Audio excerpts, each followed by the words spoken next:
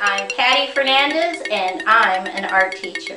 Visit my website at pattyfernandezartist.com. Okay, let's draw.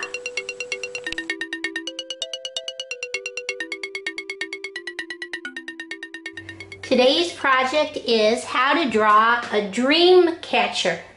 I take 2 fingers at the top in the center, and underneath I put a dot. And from that dot I'm going to draw a circle, curved line, curved line, curved line, connect.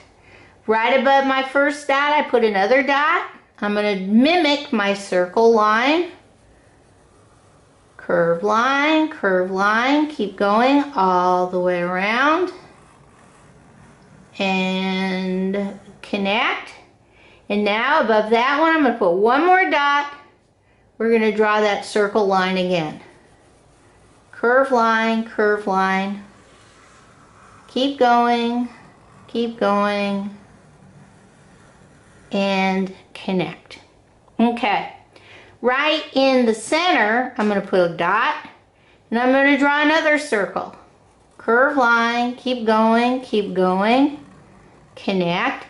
Inside the circle, I'm going to draw straight line, straight line, straight line, straight line, cross. Kind of like a tic-tac-toe. I come up to the top section and I go straight line down, up, connect. Straight line down, up, connect, straight line up, down, connect, straight line in, out, connect. I come right where I put my first dot, I put another dot because we're going to draw that line all the way around again.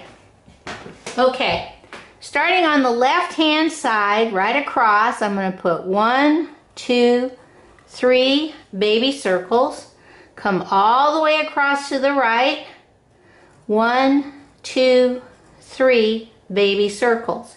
Come straight down from my dot. 1, 2, 3 baby circles. Now, in between this space, I'm going to add 1, 2, 3 baby circles.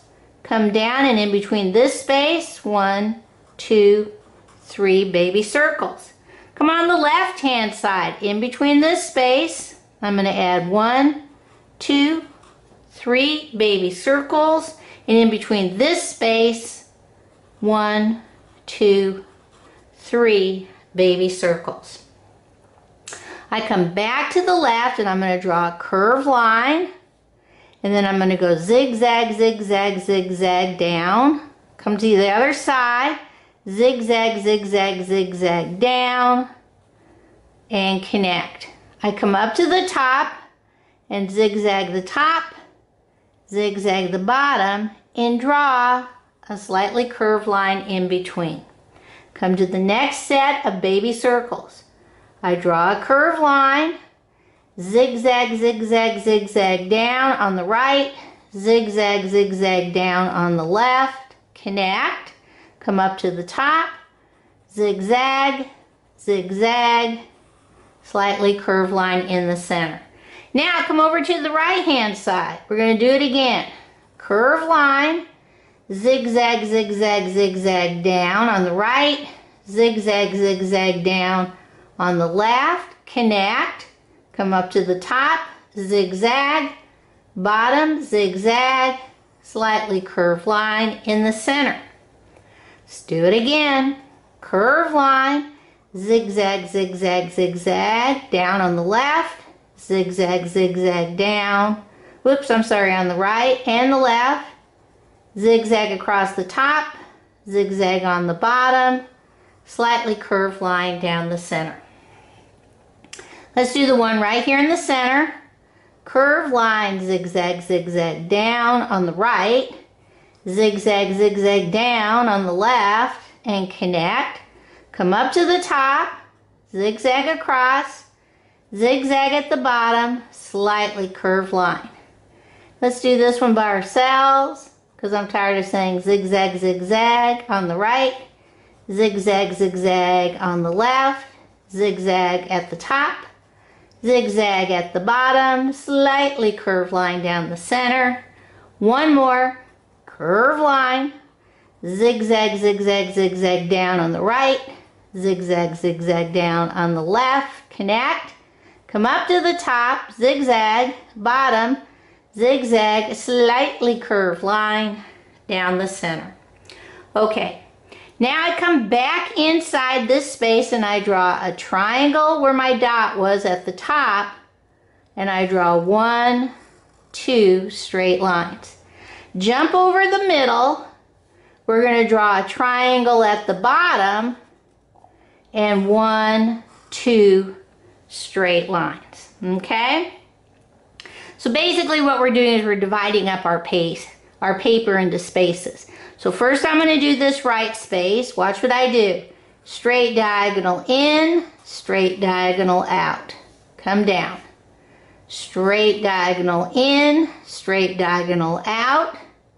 And right here, straight diagonal down, come back up, straight diagonal down, connect. Put a dot right there at the middle point, and we're just going to go curve line, connect, curve line, connect. Skip this space, put a dot, curve line, connect, curve line, connect. Skip this space, put a dot, curve line down, connect, curve line down, whoops, up, connect. Okay, now I have to do the left hand side. So starting right here, I'm going to draw a straight diagonal down, straight diagonal out, connect. Right here, I put a straight diagonal in, straight diagonal out, and one more straight diagonal down, connect. Put a dot. Curve line, connect, curve line, connect. Leave this space, put a dot. Curve line, connect, curve line, connect. Leave that space, put a dot. Curve line, connect, curve line, connect. Okay, you'll be able to see what you're doing better after we start coloring. Okay, on the spaces that we jumped over, excuse me, now I do 1, 2 curve line, jump over, 1, 2 curve line, jump over, 1, 2, jump over, 1, 2, jump over, 1, 2, curve line, jump over, 1, 2, curve line, jump over, 1, 2, jump over, 1, 2, jump over. Okay. In the space down below, we're going to draw a spiral, jump over, draw a spiral, jump over. If you have room, a spiral, jump over, draw a spiral. Okay. This will be a lot less confusing once we start coloring. All right, I go straight up from my arrow and I put a dot. I draw the number 8, baby circle, baby circle. Right next to it, I put a dot. I draw the number 8, baby circle, put a dot. The number 8, baby circle, dot. Draw the number 8, baby circle. I think I can fit one more. Put a dot. Draw the number 8. They get a little crazy once you do them sideways. Baby circle. Now going the opposite direction, put a dot. Draw the number 8. Baby circle. Dot. Draw number 8. Baby circle. Dot. Draw number 8. Baby circle. Okay, I think that's all, but we'll know better once we start coloring. Okay, let's see how we're going to do that. Okay, the first thing I'm going to do so that I can see what I'm doing is I'm going to take brown and I'm going to color my outside circle. As always, you will do a much better job than me. This is just so I can see what I'm doing. So that outside circle, I'm going to do brown. I'm also going to come in and I'm going to do the arrow point, shaft I should say. This is brown, also so I can see what I'm doing. Next, I take turquoise. And I'm going to do my arrowheads, my triangles, top and bottom. I'm going to do my next circle. This is going to be blue, turquoise blue, all the way around. Keep going. And this is so I can see what I'm doing. Now I come in and I do my little inner circle. This is very important so you can see what you're doing. And I do the little jump over curved lines. Once you have this section done, you can see what you just drew. Otherwise, it just looks like a bunch of lines and it can make you cuckoo, make you crazy. Okay. Now that I've done that, I come in with red violet and I do these shapes.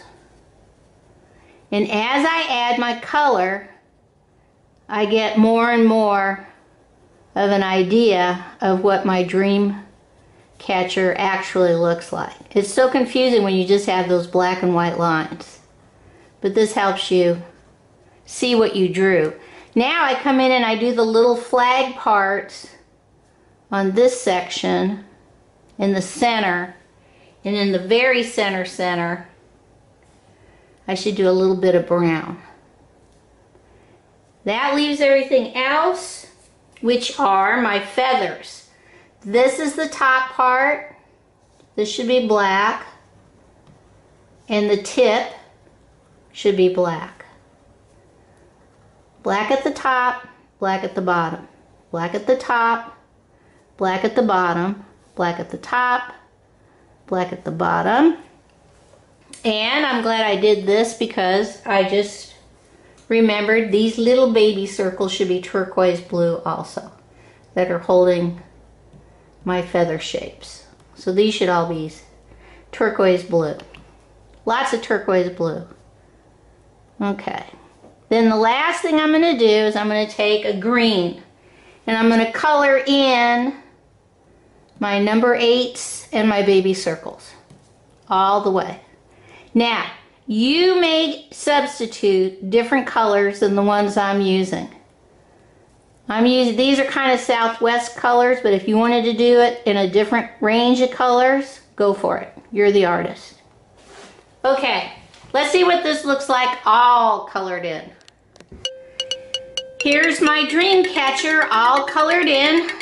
Complicated drawing, but way cool once you finish. Okay, bye-bye.